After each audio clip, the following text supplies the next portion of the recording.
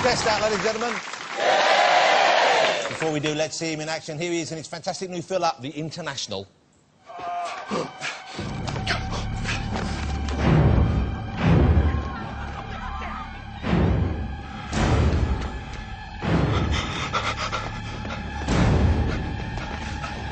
Get down!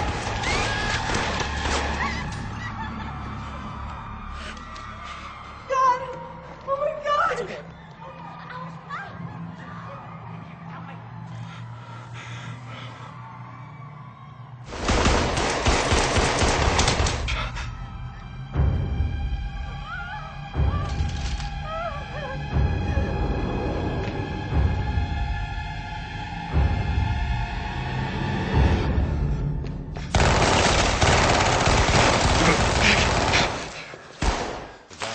Cliffhanger for you right there. Please welcome the fabulous Clive Owen.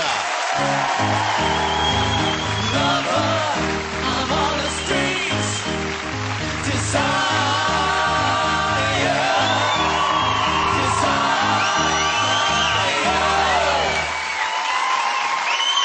handsome man right there.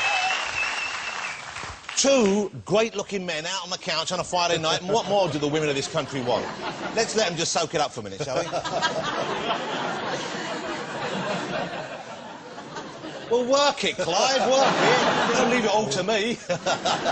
Great to see you again. Is it nice to be home? Because you've been pretty busy. You've been filming, I guess, pretty solidly. I mean, you've got one movie out this Friday, one movie out in a few weeks' time. Exactly, yeah. No, we're doing this sort of press tour, so I've been out sort of promoting the International, and then literally I'm home for a week, and then next week I go off starting the promotion for Duplicity, I love the film, which is in with Julia Roberts, which I've seen as well, which I'd like to talk about later, because I thoroughly enjoyed that.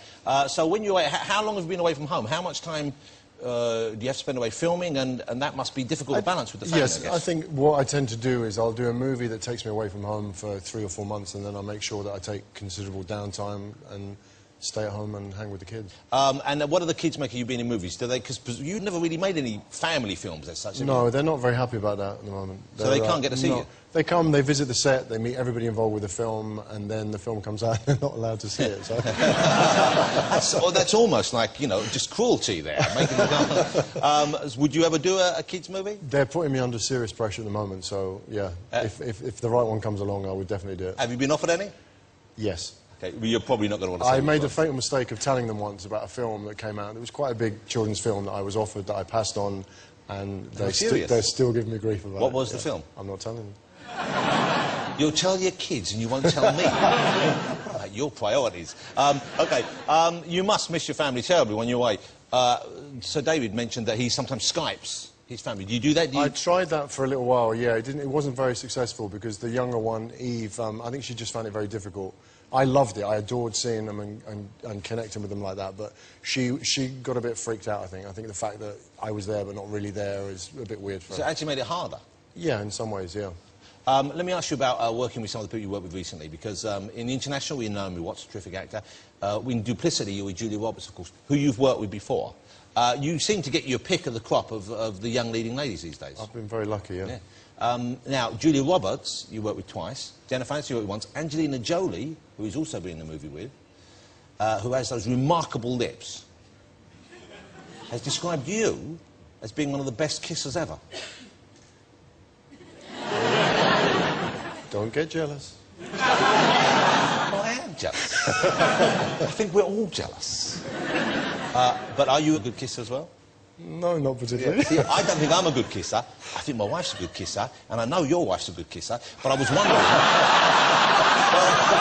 he's away a lot.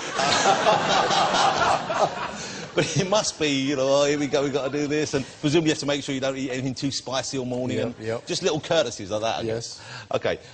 Your kids, will you sit down and explain to them what you're doing on screen when they do get old enough to watch these movies, or will that be a self-explanatory thing? No, I mean, literally, it's been very weird because the films that I've chosen to do, I don't think they've literally hardly ever seen a film I've done. Even clips, I guess, they probably wouldn't see. And you know, they're too young. I mean, they're not going to sit down and watch Sin City or Closer for quite a few years to come. You would hope not. No. Okay, are they going to follow in your footsteps at all, do you think? Do you think they would like to act? Would they like to be... I think it's a bit too early. They've started doing the school plays. How old are your kids? One is... 12 and 9. Yeah, because I should just say this, Clive has his children at the same school that I have my children at. That's right. Which is lovely for him, because he sees me on a regular basis out outside the gates.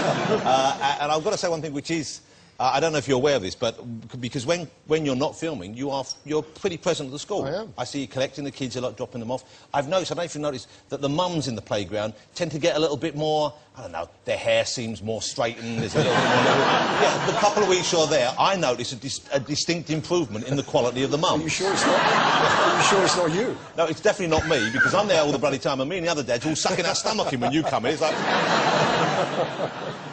Now, let's talk about the international, because here, in many ways, it's a very timely story. It opens today all over the UK. Without giving too much away, how would you describe the story? I play a guy from Interpol that is totally obsessed with trying to bring down a huge bank who he believes to be totally corrupt and literally travel all over the world in pursuit of trying to bring them down. It's corruption in a different way to the way perhaps that we've seen banks let people down at the moment, and this is a kind of deliberate misuse of funds in a way that no one could possibly, I would have thought, justify. What parts of the world did you travel to for this movie? We went to Italy. We spent 2 weeks in Milan. We shot in New York for a while. We were in Berlin. We went to France. We shot a lot of places. So hold on. So earlier on you're saying how much you miss being away from your family.